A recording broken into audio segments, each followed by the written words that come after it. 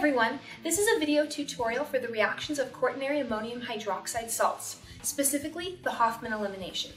So the first thing you have to be able to do is identify what a quaternary ammonium is. So it's a nitrogen that's directly attached to 4 carbon groups. So this is our quaternary ammonium, and here's the hydroxide. If you apply heat to the system, what's going to happen is you will get alkenes out.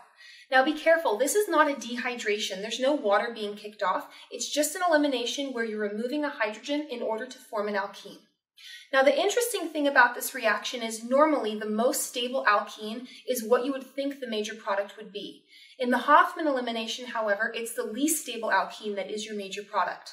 To understand why that is, we'll have to take a look at the mechanism and the transition states.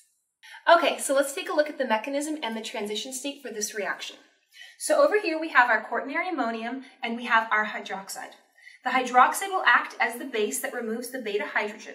These electrons that were once shared are now placed between the alpha and the beta, which then causes the leaving group to be kicked off. Now exactly the same thing happens here. We have the hydroxide take the hydrogen. These electrons are now placed between alpha and beta, and this group is kicked off. So now the issue then lies in the transition state.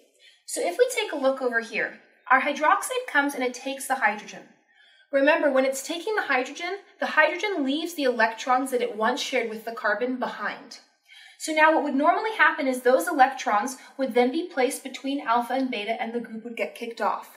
The issue is that this amine group doesn't want to get kicked off. So it's going to take a little bit of time to get the group removed so that the electrons can transition over to be between alpha and beta.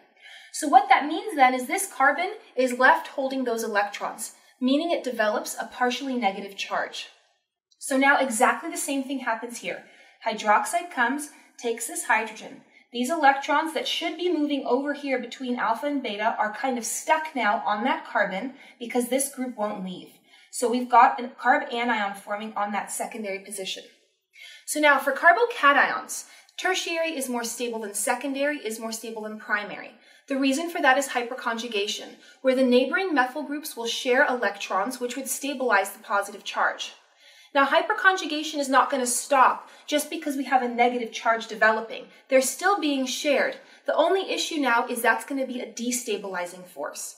So for carb anions, primary is more stable than secondary, is more stable than tertiary, which means then that this primary versus this secondary, that's what we're looking at.